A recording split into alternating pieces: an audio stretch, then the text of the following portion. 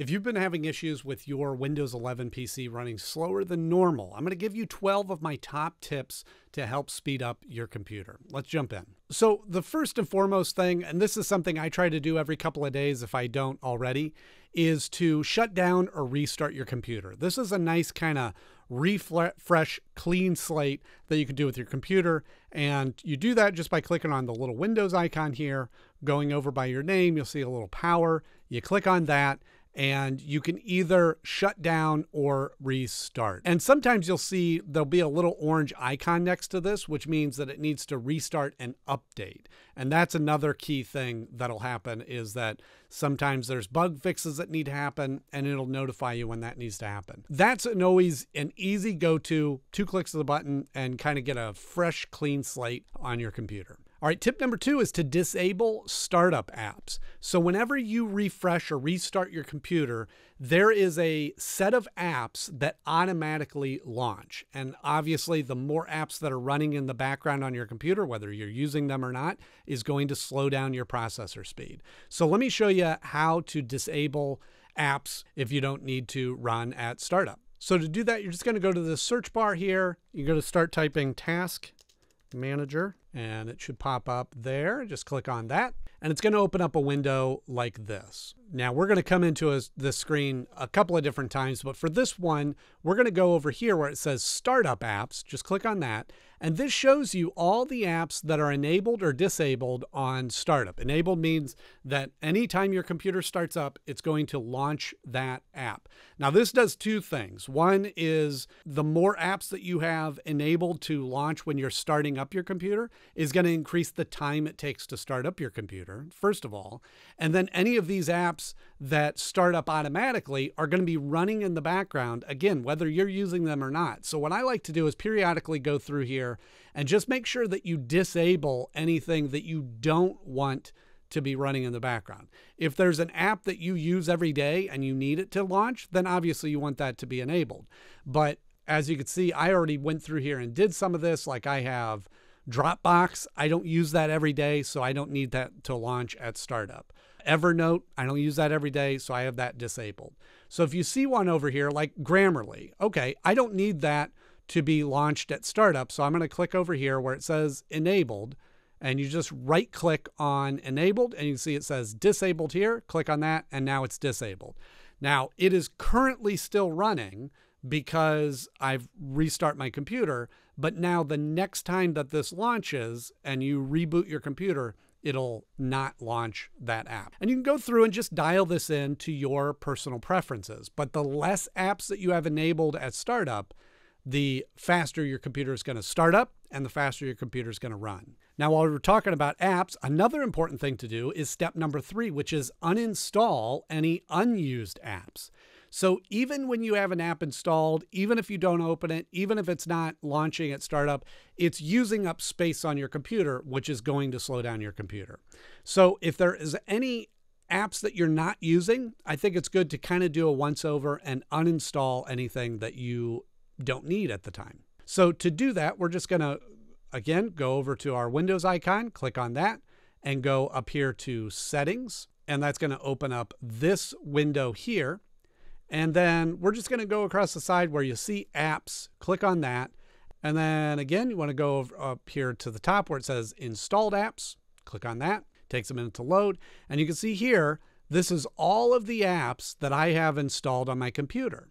So we can go through this from this screen and uninstall or delete anything that is not being used. So let me just see here. All right, so here's an app called Orb. I installed it. I was using it for a little bit. I don't use it anymore. So I'm just going to go over to these 3 little dots here. And you can see this is only taking up 42 megabyte, but some apps take up, a couple of gigabyte. Like here's one that's 1.99 gigabyte, right? So you just go over here, click on the little 3 dots. You see an option where it says uninstall. Click on that. This will uninstall the app. Uninstall. And it just takes a moment here. And sometimes they'll have specific steps for the app that'll be asked to do. And that's it. That's uninstalled. That's removed from the computer. Okay, and then you can go through here and just repeat that on any of the apps. So as I had mentioned, apps take up space on your computer, and the more storage that's being used on your computer, the slower your computer will be. So that takes me to step number 4, which is free up disk space. So again, to do that, we're just going to go up to the settings, click on the Windows icon here, go to settings. And for this, we're going to go to system. Then we're going to go over here to storage. So again, here's the installed apps, here's other files, but what we're going to focus on here is temporary files. So if you click on the little arrow next to this, so again, going in here every so often and finding, you can toggle on off some of these things. Like I want to keep my download folder, so that's toggled off. You scroll down. I'll go ahead and delete the recycle bin, which is 24 megabyte. And you can kind of scroll through there if there's anything specific that you want to keep or not keep. And then you go up here and you just click on remove files. And it's going to warn you that it's going to remove these temporary files. And you click continue. And this, depending on how frequently you do this, may take a little bit of time. So I'm just going to kind of let this run in the background while we're checking some other things. So I'm just going to minimize this. And so next, we're going to talk about updating your Windows and drivers. As I mentioned, when you reboot your computer, it may have a little orange icon saying that it needs to add some updates for Windows, but you could do that manually as well. Again, if you go into the settings, so we're just going to click on this, go to settings, and you see it's still working on the temporary files. And what we're going to do is we're going to go over here to Windows Update, and over here, just click on Check for Updates. And in my case, it's coming back and saying I'm all up to date. So I don't have any drivers that need to be updated. Again, yours might be different. Now, you can also go down here to Advanced Options and you click on this. You can go to Optional Updates. You see I have 2 available here. And so here's an optional Windows update that you could select. And then you scroll down here and there's also driver update. Those are sort of the backbone operating for different apps. Sometimes they need to update the drivers. So you can click on that and then you go download and install, and it will work on installing those in the background. So what you see here are the very important must-have these updates. And then to a lesser effect, there are optional updates that you can select if you wish.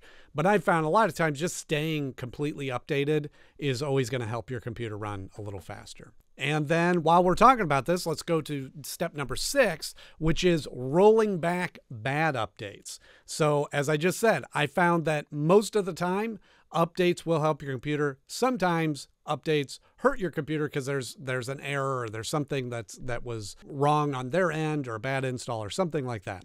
So you can roll those back and basically undo installing that update.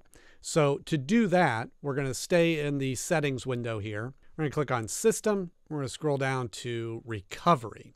And so you click on this, and then you can see down here, there is a Go Back.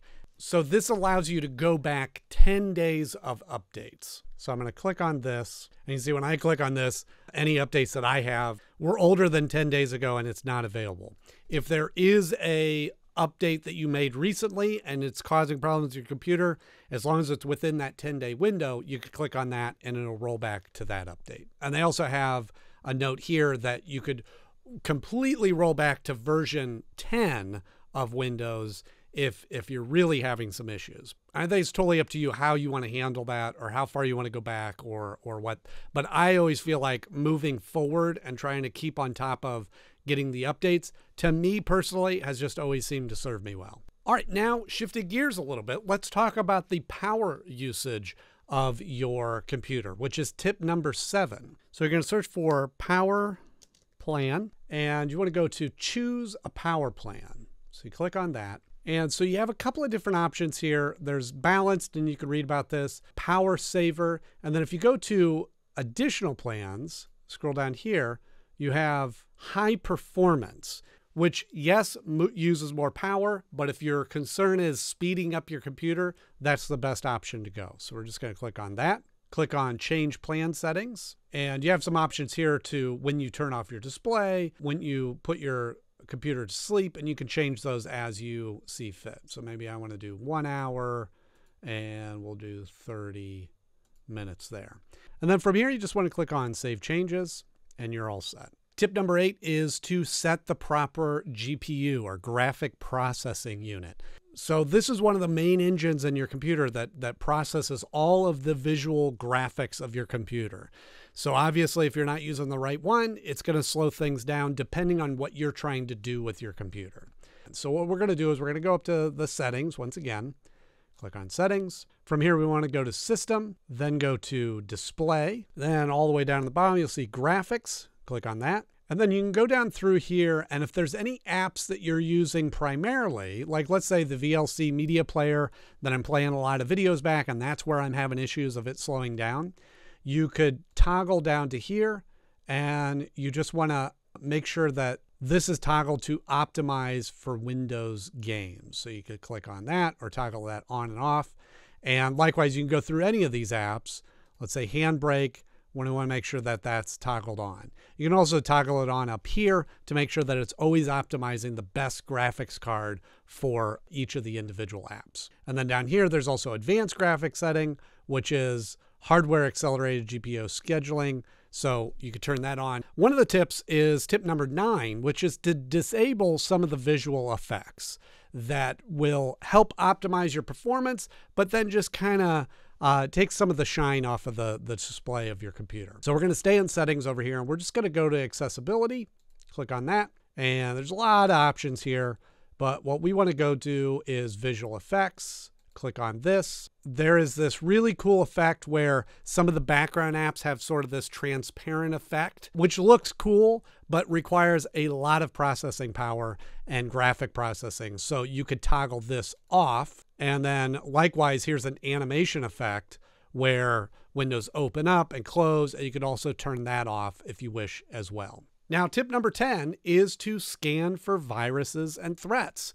So far, we've been talking about how to optimize things that are supposed to be on your computer. Well, now let's talk about getting things that are not supposed to be on your computer off. So what we're going to do is we're going to go to Windows Security. So we're going to go in the search bar and type in Windows Security, and it's going to open up your security settings here. And we're going to go to virus and threat protection.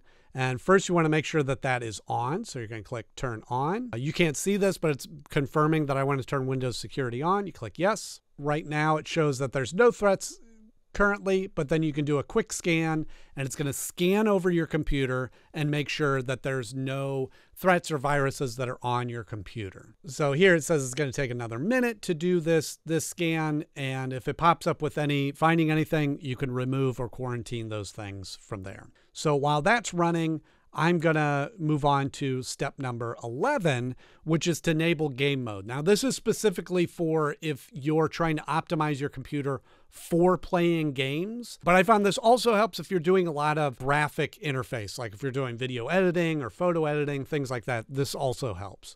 So again, we're going to go to our settings, open that up. We want to go to gaming, and you want to go to game mode. You just want to toggle this on if it's off. And again, this is going to prioritize the speed and performance of your computer over anything else. And tip number 12, this is a last resort. If all else fails and you're still having trouble with your computer running as fast as you want it to, and you've gone through all of these steps and everything's turned on, everything's cleaned up, you could do a factory reset. And obviously that's a very extreme thing. It's going to remove everything off of your computer. And I'll walk you through how to do that. But again, I warn you, this is a very extreme step.